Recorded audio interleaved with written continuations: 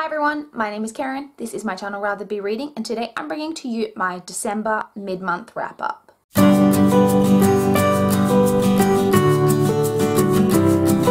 I managed to read a total of 10 books in the first half of December, so from the 1st through the 15th. I'm pretty happy with that. I'm hoping to get through even more in the second half of the month. I am off work from, my last day of work's the 21st, and then I'm off like for the rest of the year. So for that, 10 days left in the year, I'm hoping to get a lot of books read. So I will now take you through all 10 books that I read in the first half of the month and all my thoughts on them. So the first book that I completed in the month of December was actually a graphic novel. That was Spell on Wheels by Kate Leth, Megan Levins, and Marissa Louise.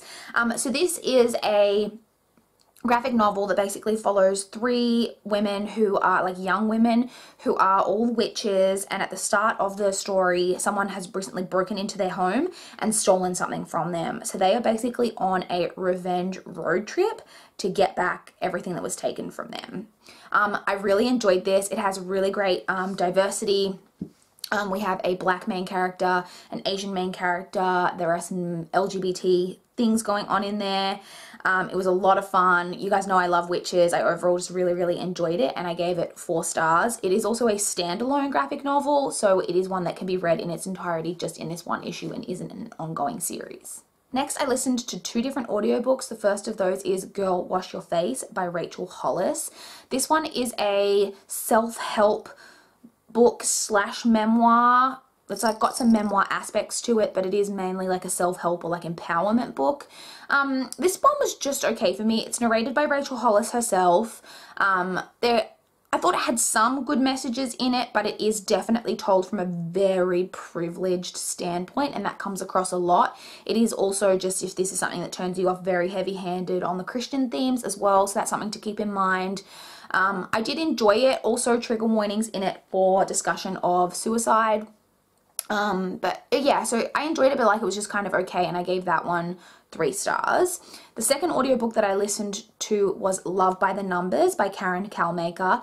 This is basically just a female-female romance. It follows one woman who is a behavioral scientist, and she gets a brand new assistant to go on book tour, and it's about these 2 ladies going on book tour and a possible relationship developing between the 2 of them. It has pretty good diversity. One of the female leads is Indian, and the 2 main characters are both lesbians, and so it's got good diversity. The main thing for me was just that it was a little bit boring. This book has basically 0 plot. Like, there's nothing going on in it except just the romantic elements. The romance is very slow burn, which I loved, but then having said that, at the end I do think the romance kind of goes from like 0 to 100 really quick. So this is probably would be like a 3-star, but I'm giving it an extra 0.25 stars just because of the for the fact that it's a female-female romance, because we don't see a lot of just normal lighthearted romances between 2 women. So for that reason I gave it a 3.25 star rating. I should also say that that one is narrated by Kathleen Roche-Zushku. I didn't really enjoy the audiobook. I didn't think it was a very like great narration. So if that's something that you really like, high quality you know, narrators, then maybe skip this one on audio. Next, I read Lethal White by Robert Galbraith, or J.K. Rowling. This is the 4th book in the Cormoran Strike series. It is the newest release. I was very excited to get my hands on this from my library because I've been really enjoying this series. It basically follows a private detective named Cormoran Strike, and each of the books has its kind of own standalone mystery. I enjoy the mysteries, but I'm really reading the series for the characters and the character relationships and interactions. That's my favorite part of it. It is a 650-page book, so I think a lot of people may find that the mystery is very slow. I didn't really find that. I thought for me that the unraveling of the story, I was very invested in the story and in the mystery, and the slow unraveling of it I personally really enjoyed. And like I said, I just enjoy the characters. So even when there's not a lot going on in the mystery, I'm just happy to know what's going on in the characters. I will say that one of the things that kind of lets these books down a little bit for me is that they're not the types of mysteries that I feel like the reader can ever really solve on their own. Even if you maybe guess like the whodunit, you can never really figure out even really motives, but definitely not like how things were kind of accomplished. And that sometimes frustrates me a little bit as a reader, but I did really enjoy the book and I gave it 4 stars.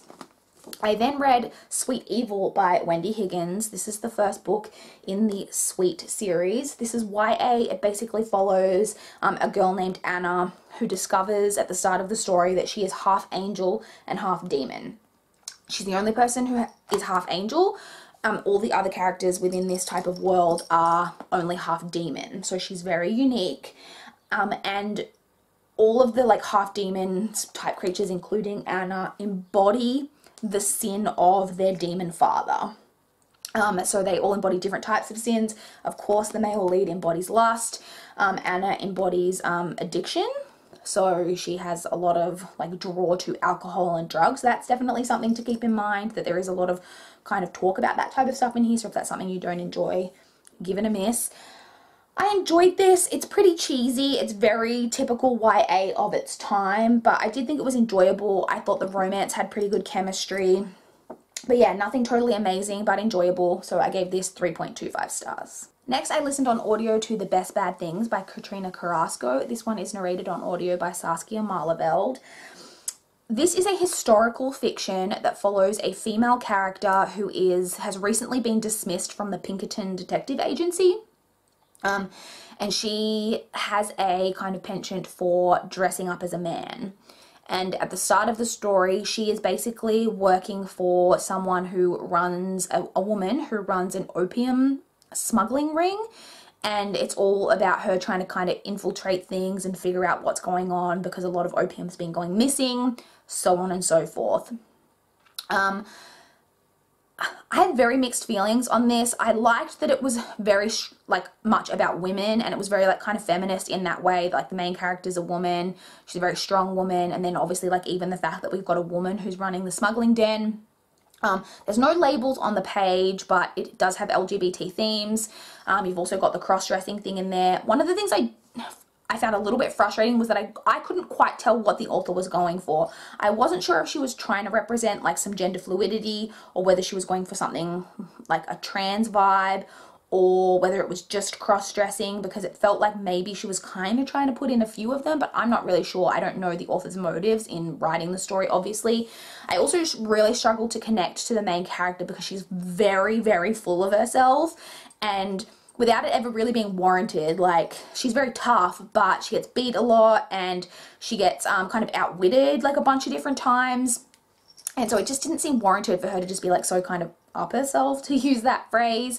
So I couldn't really connect to it like that. It is a very, very fast-paced story. There's a lot of twists and turns, and I enjoyed that kind of like, there's quite a few things that happen in there that I didn't expect. Having said that, I don't think the audiobook is the best way to listen to this one either, because things were so fast-paced and there was so much going on so quickly. I really struggled to keep up with what was going on. In audio format, I had to rerun the book several different times to re-listen to parts to figure out what was going on. So audiobook may not be the best way to like read this story or listen to this story. Also, it is very violent, so just know that. There's also a lot of really bad language, but it's violent. There is a lot of sexual violence in there. It's consensual sexual violence, but it is like very like graphically kind of violent in the sex in different parts. So yeah, just be aware of all of that. I had pretty mixed feelings about it. I liked some things, had a lot of problems with other things, so I ended up giving that a 3-star rating.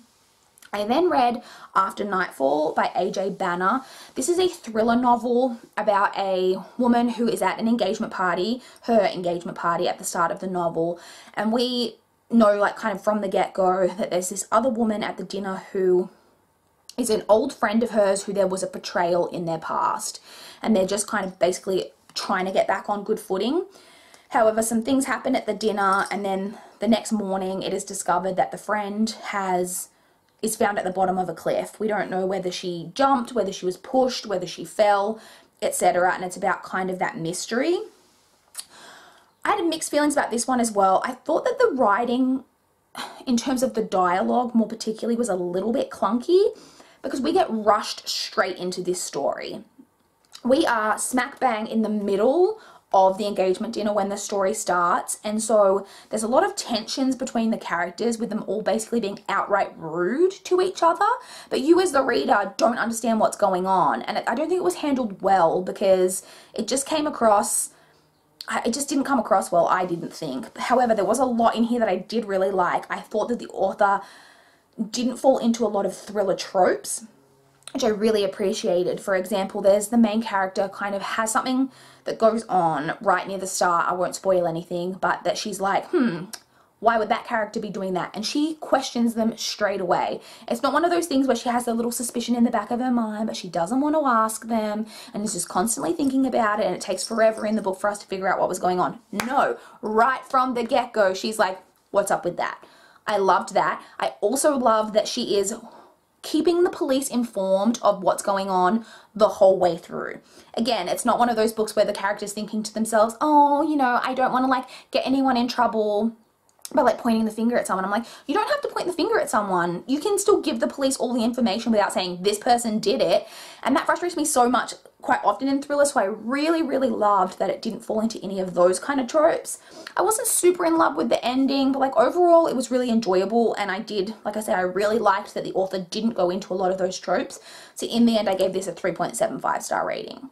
I should have mentioned at the top that in addition to the 10 books that I completed, I did also DNF a book. So that was Eternal by C.C. Hunter. This is actually the second book in the Shadow Falls After Dark series. I completed the first book last month, so this is the second in the series. And I had very similar thoughts while reading this one as to what I had in the first one. It's very, very YA. It's very juvenile, and I can't connect to it anymore. It's very similar to what the first series was, because this is a spin-off series, but I just didn't have a problem with it back then, whereas now I just really, really can't get into it. And then basically what tipped me over the edge is that there's a scene with two characters breaking into a house and then getting trapped in a closet together, and oh whoops, now we're making out. I'm trash for that trope. I actually really love that, but I didn't like that it was done by like, oh, these two ghosts who were like trying to show us. So throughout the story, there's ghosts showing them different things to like trying to get them to solve a mystery, and the ghosts take over their body, and it's the two ghosts who are making out, making them make out. That made zero sense to me. It was so just like contrived. The ghosts, why would they need to show that you're making out to like help you solve this mystery? It's not relevant to the mystery. It was just completely ridiculous, and I found it really, really annoying. And then I thought about it a bit more. I was like, do I even care to find out what's happening in this, or to know what's going to happen in the series overall? And the answer was just no, I don't really care. So I ended up DNFing that one at 56% of the way through. I then read Sweet Peril by Wendy Higgins. This is the second book in the Sweet series. This is very much a second book in the series. I still enjoyed it, but there's not a lot of plot in this one. But I enjoyed it, and it left me very interested to see where the series was kind of going to finish up. So in the end, I gave this one a 3-star rating. The next book that I completed was Between Georgia by Jocelyn Jackson. This is I guess it would be described as women's fiction, but it's not like romance based. It's basically about this woman who, she was born to a teenage, it's a very, very convoluted plot.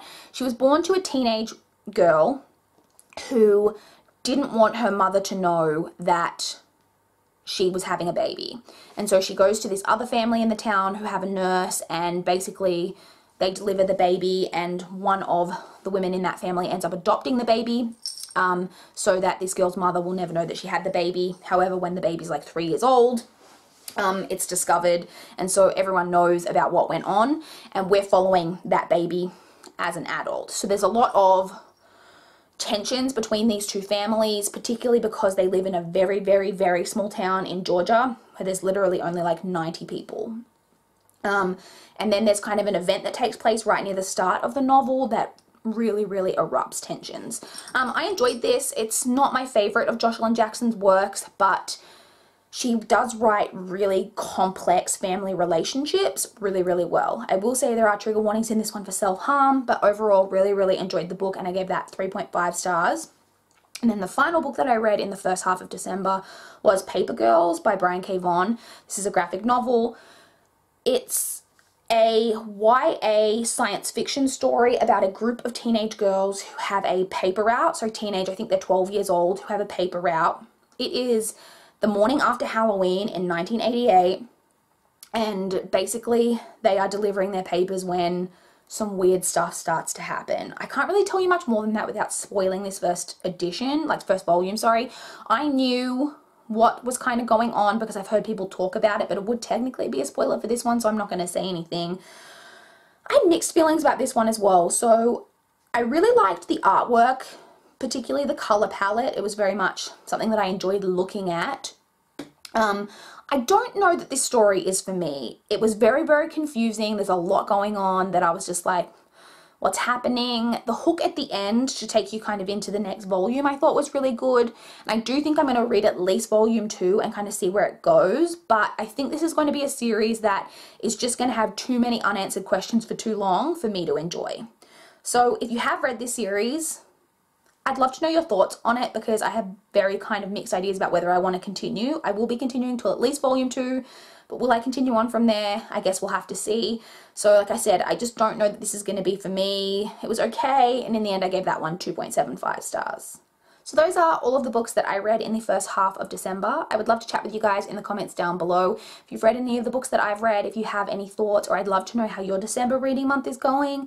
Are you guys getting through the books that you were hoping to get through before the end of the year? I would love to know. Please like this video if you liked it. Please subscribe if you want to see more from my channel. That is all I have for this video today. Bye guys!